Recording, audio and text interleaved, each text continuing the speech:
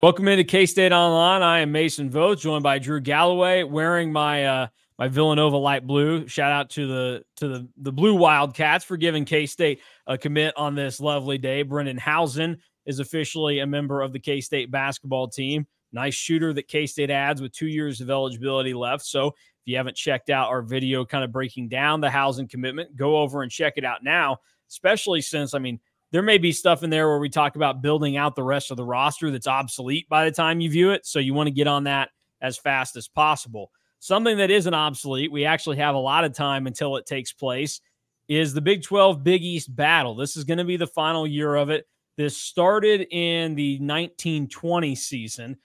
K-State hosted Marquette in that year. And if you go and kind of look at how that worked out, I think people were upset. I was probably one of them. That the year prior, K-State had played at Marquette. They were getting the home game with them, and then the conferences were like, nope, that counts as your game. And it's like, give K-State another one. But didn't work out for K-State there, and they had struggled in the Big 12 Big East battle until they beat Villanova this past season. And this year, they get to go on the road for their final trip. They will be facing St. John's, a pretty exciting matchup for K-State in the final year of this thing, because 2 years ago, who really cares about playing St. John's?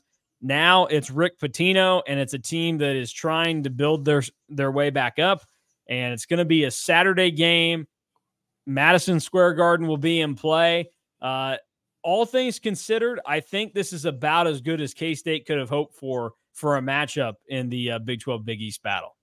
Yeah, all things considered, like you said, this is probably the best from like an outlook and just looking at like the appeal and sexiness of the matchup. This is probably as good as K-State could have done, because they say that the previous year doesn't matter, but like it seems like it kind of does when you look at some of the matchups, really outside of Butler playing Houston.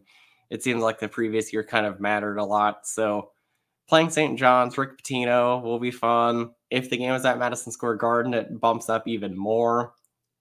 So I'm excited to see kind of how that aspect shapes out, because I think that that's more intriguing right now to me than what the actual game is going to look like at this point.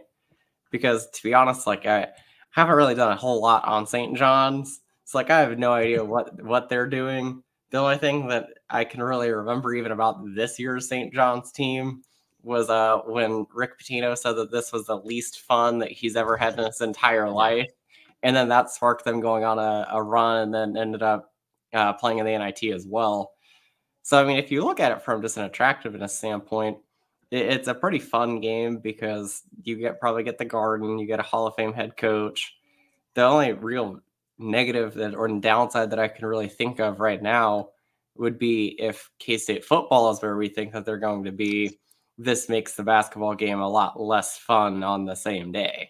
Yeah, that's the only thing that I immediately thought of when the schedule came out, because we know that these games don't get all played on the same day like the Big 12 SEC did. This is spread out throughout a week, basically. And so there are going to be 2 games on Tuesday, 4 games on Wednesday, 2 games on Friday, a game on Sunday, and 2 games on Saturday, December 7th. And K-State just happens to be one of them, which I immediately checked. And yes, that is the day of the Big 12 football championship game. So, look, I'm not saying K-State gets there, but they are the betting favorite right now to be in Arlington on December 7th. It's a little tough from that standpoint. Now, it doesn't probably impact a mass number of fans. I don't think a lot of people would have been down for this, but there would have been some that definitely would have said, hey, I want to go take the trip to New York. And also, it's a lot to throw into one day. We did the Big 12 title game, not this past season, but the season prior. And then that night, K-State was playing Wichita State Manhattan for the first time in 20 years. Like, it's a lot to deal with in one day. So it's fortunate at least that this is going to be a road situation, but it does suck if you're a K-State fan, because you may not be able to give this game the attention that it fully deserves. Good news is, though, you talk about digging in and not knowing exactly what St. John's is going to be. All you have to know is Doug McDaniel went off against St. John last year. 26 points, 8 of 16 from the floor, dished out 7 assists and 6 rebounds in the process. So Doug McDaniel has had success before against the Johnnies, and maybe he can replicate that this coming year. In terms of what to expect roster-wise from St. John's, they did sign one 4-star player, Jaden Glover, close to being a top 50 player in the country. They had 2 other high school guys that probably won't be significant factors for him this upcoming year. One of them, though, is a 3-star center that stands over 7'1". And then they added some guys in the portal, but, guys that haven't necessarily lived up to much at this point. They get Aaron Scott from North Texas, and then Vincent Iwachuku, who plagued by injuries at USC, but maybe still a good player there. So that's kind of where things sit, but it's just silly to kind of talk about the actual game. It's more about the pomp and circumstance around it when we're sitting here on April 26th. Yeah, and there are a lot worse teams that K-State could play in this. I mean, it's not going to DePaul. It's not playing Butler again. Yeah, here are all the other games going on in the Big 12 Big East battle this upcoming year. Baylor UConn is probably the marquee matchup. So Baylor will go up they'll probably play that game in Hartford. And then KU and Creighton is significant. Creighton had to go to Allen Fieldhouse during the COVID season. Yes, so and that's almost won. Yeah. And then Iowa State gets Marquette at home. I think, if you're Iowa State, there wasn't a good option for you to host at home. You got the best that you could with Marquette there, since Creighton and UConn were both due to host home games. Yeah, the team that really gets kind of screwed out of this, like I said, is probably Houston. That game against Butler probably does nothing for them. I would say, honestly, Texas Tech is probably the worst. Yeah. DePaul at home, it's a free win, so good for Grant McCaslin and everybody, but you're definitely sitting around man, I thought we would have been worthy of getting a better opponent to come and face us. But so that's probably the one that I think stings the most. The fun part too about St. John's is it's a new team. K-State's played Marquette already. They played Butler already. They've already played Providence. The team that would really probably be the most fun in this scenario would have been Creighton, but there was probably no chance of K-State getting Creighton after this past year. So, I mean, you look at it, what would be the other realistic fun option that you would have rather had? Yeah, I don't know. I mean, because you have to match up who would be.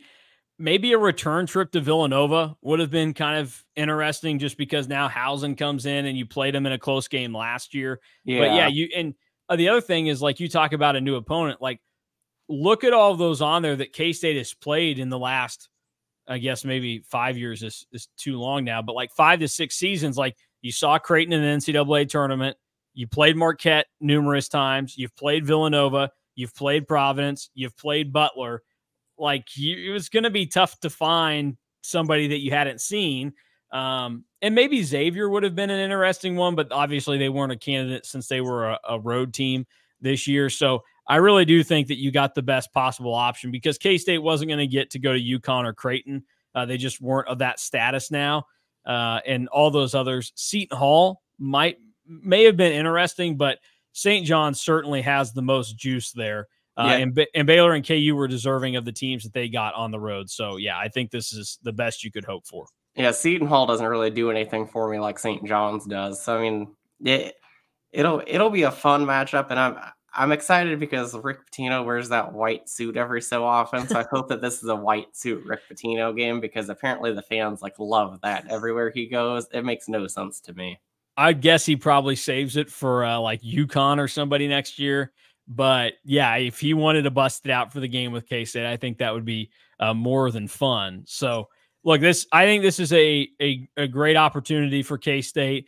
This is going to be probably, given the time of the year, brushed under the rug a little bit because of how everything will work out with conference football championships going on.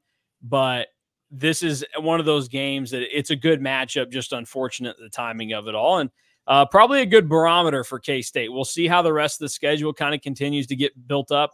We're starting to be able to put the pieces together a little bit more, but this is going to be one of those non-con road tests that Jerome Tang has been pretty adamant about his team playing. And since he's come to K-State, this is going to be easily the toughest road non-con opponent that he's faced, because the other ones have been Cal, a not very good Butler team that they lost to, and then LSU this past year who struggled. So I think this is a great option for them. I'd even add that you could argue that this is probably going to be their toughest non-conference game at the moment. Like, I just don't see, with the Big 12 expanding to 20 games in conference play, K-State playing many power opponents. And I also am of the opinion that they probably shouldn't schedule many power opponents in the non-conference. So we know that LSU is coming back to Manhattan as well. And I just think that going on the road to St. John's is probably tougher than hosting LSU, because LSU has been dog crap the last 3-4 years now. So I just think that this is probably going to be the toughest non-conference game, which is the part that also sucks about this falling on Championship Saturday for football. This is probably going to be the only time that you really see K-State in a major test, and at least against a power opponent in non-conference in basketball. Yep, no doubt about it. All right, well, if you want more on K-State basketball, because the transfer portal continues to give to the Wildcats and some more guys departing, head over to KStateOnline.com. Get the lowdown on that. For Drew Galloway, I'm Mason Voth. Thanks for watching the KSO Show.